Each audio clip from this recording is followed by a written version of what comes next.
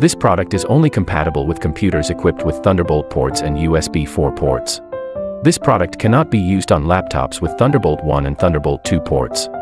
This product is not compatible with Thunderbolt 2 converters. Thunderbolt ports are usually marked with a small arrow symbol, an icon like this.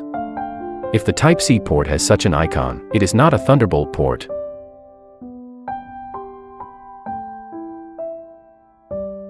Today I will introduce to you the installation process of the Thunderbolt docking station bracket. The first step is to check whether the ATX power supply is working properly. Find the power supply 24-pin interface. Corresponds to the 24-pin port plugged into the dock motherboard. After plugging it in, connect the power supply to an external power cable. Turn on the power switch, then turn on the dock switch 1. The motherboard's power light is always on, indicating that the power supply is normal. This position is switch 2. It can be used like this.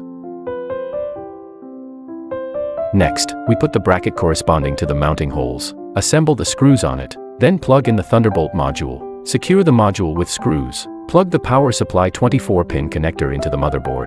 The ATX power supply corresponds to these 4 mounting holes. Fix it with screws. Remove the graphics card case. This card slot corresponds to the installation of the graphics card. Then fix the graphics card with hand twist screws. Locate the PCIe cable. Plug in the power supply port of the graphics card. Finally, connect the external power cable. Turn on the power switch. Turn on the docking station switch 1 again. Plug the Thunderbolt cable into the docking station and the laptop at each end. A blue indicator indicates that the PCIe lane is properly connected.